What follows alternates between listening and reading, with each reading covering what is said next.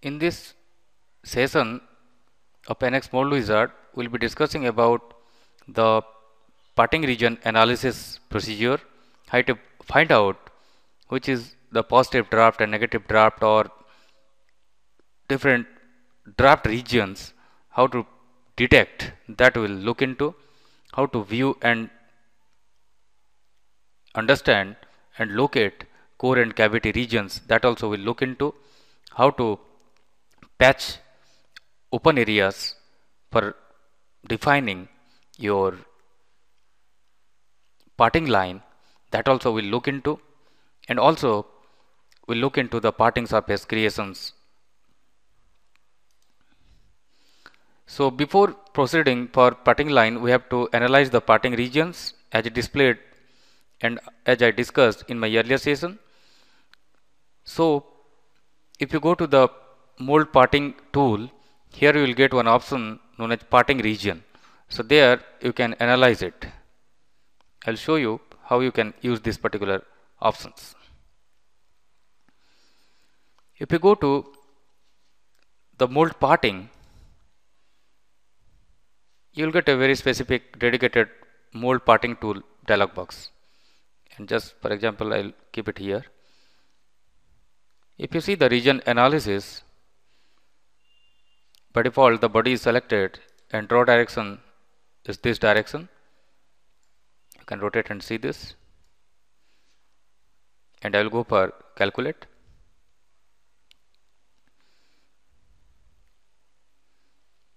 Once you calculate, you can see the time spent here, and I'll go to the phase here, 184 different surfaces found. Out of that, different draft angle limits are displayed under this, and you can see here no undercuts are displayed here.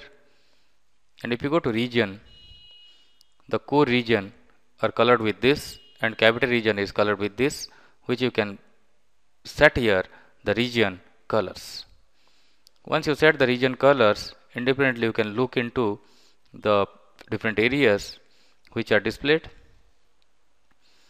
and cavity regions and core regions independently. You can see the cavity region are consisting on 112 with this color and core region 72 with this color.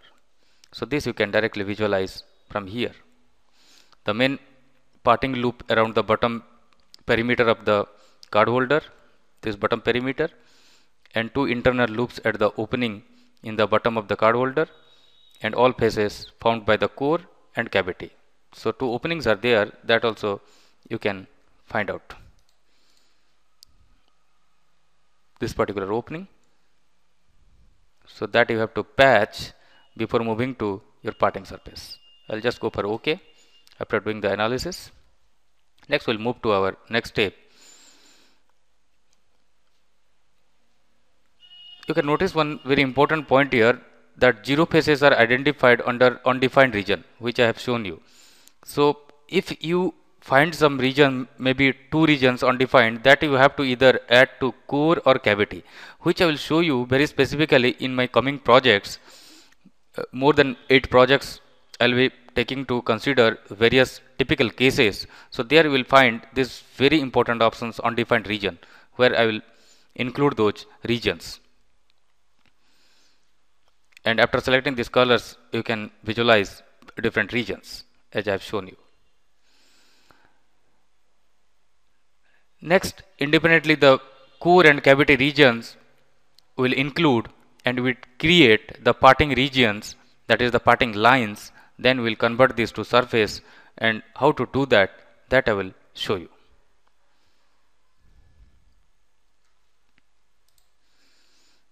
And if you see this particular option, define regions, before going to this is a very important options which you have to use to patch these areas. So once you go to patch surfaces, here you can see these are the open patches where you cannot create a parting surface if without patching it. So I'll go to the type body, so that this body you can select, and two loops are found. This is one loop and this another loop, which you can select and see this also. This one loop highlighted, and when you select this loop, this is highlighted. So both the loop, by control you can click and if you go to apply, you can see the setting edge patch surface. Once you go to apply, this will be patched, which you can see from other side. Now there is no problem with the parting line creation, so because these are patched. After that, if you go to the define region, here you can see the cavity region and core regions, the 112 and 72 are listed, and below that you can see the create regions and create parting lines, both are valid for the core and cavity region edge displayed here, and you go for apply, and before that you can see the colors which are noted here for the face. After creating the parting line, that can be also set here. Go for apply,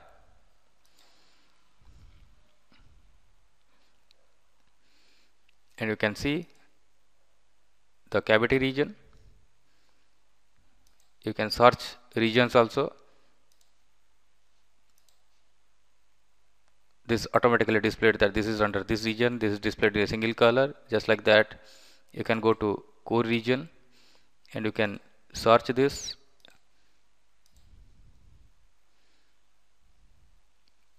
and this will be displayed.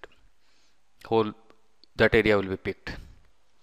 And under undefined face, you can see this is 0 is there. This is very, very important to understand this. So this is about your defined regions. Now you can see the cavity region is defined and core region is defined. See, both are now done. So in this way, you can define your core and cavity region specifically.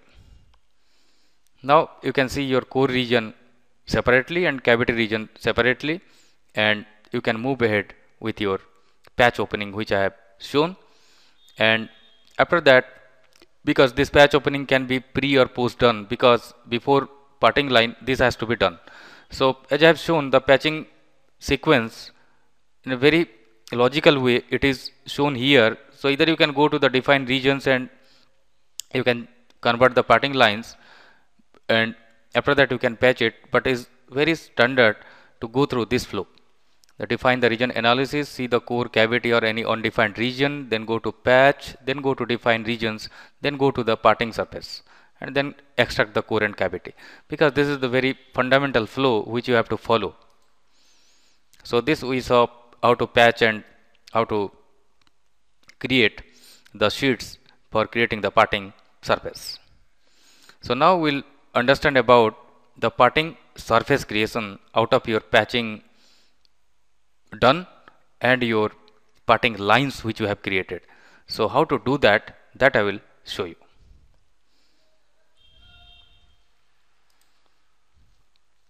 If you go to the design parting, by default you can see this bottom area is highlighted with respect to which the parting is done, and you can see this sheet is shown here. If you go to the top view, Control Alt T,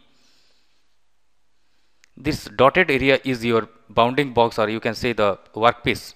The parting surface must not intersect this.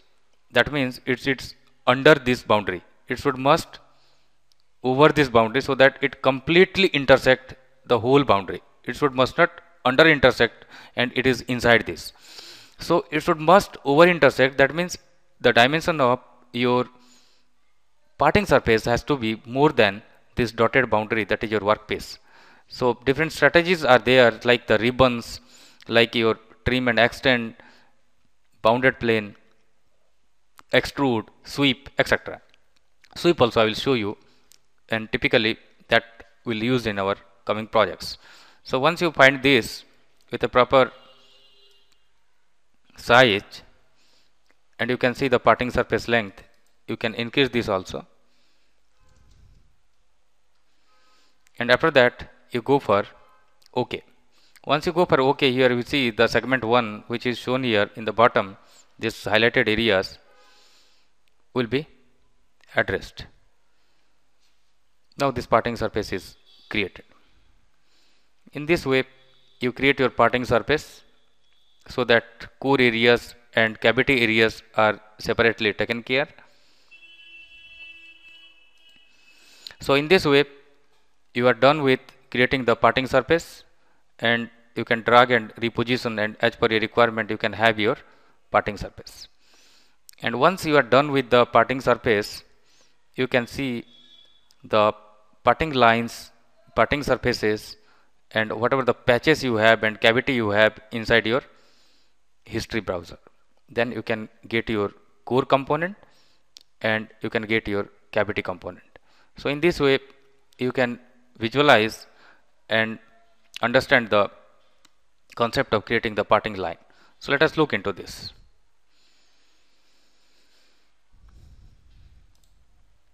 So I'll go to the define cavity because we are done with the design parting. For editing purpose of the parting line we use this. This I will use in my coming projects.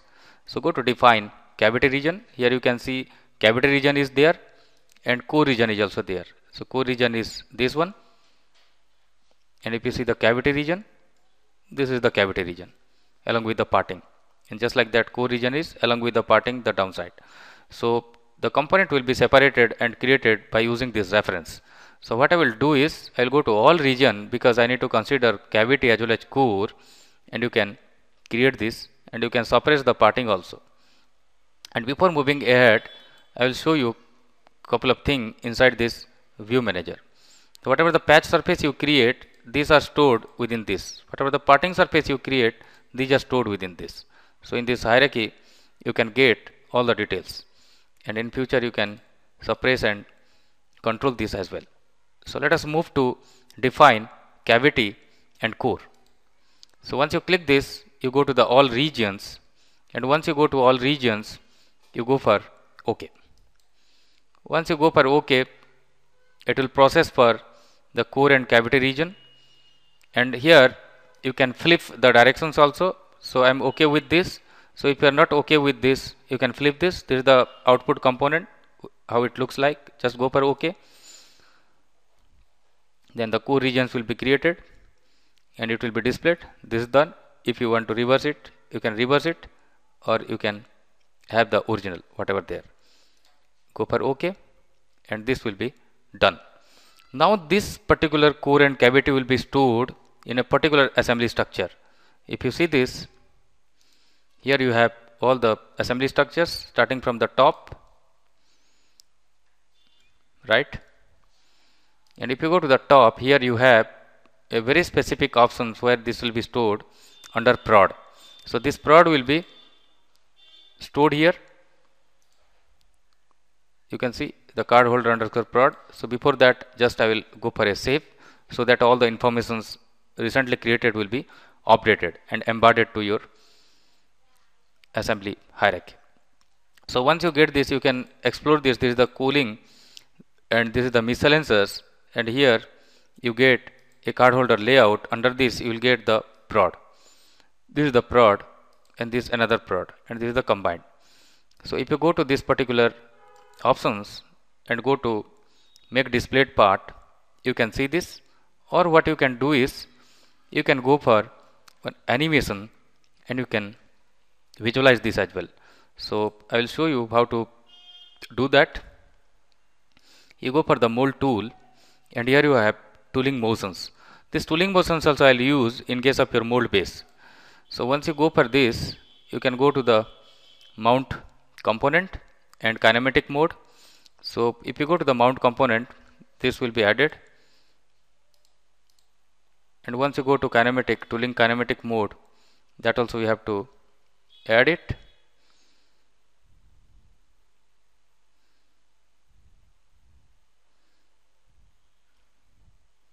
Once you add this, here you can see the machine stroke and ejection distance will be specified here, and this you can alter also.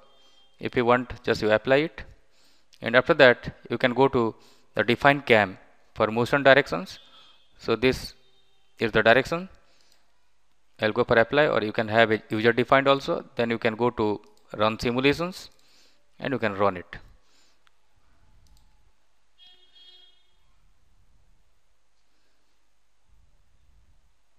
I'll show you from other side.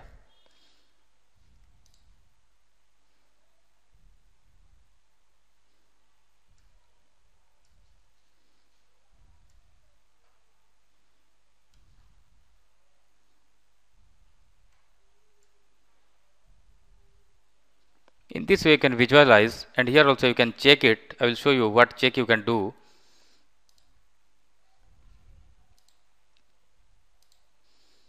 I'll just close it and I'll go to run. Here you have check. Once you go to check, you can stop the collision also at the highlighted point.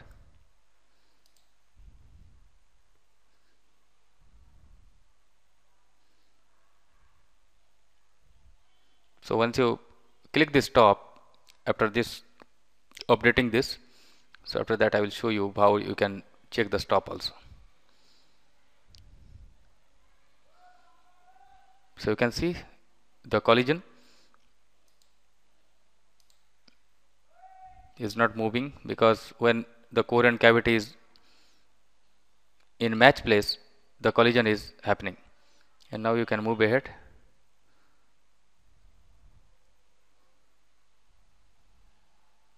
The is red highlighted because that is getting collided. It is highlighting. So in this way you can have an animation to understand the core and cavity and part, which are the final output which you are expecting. Thank you.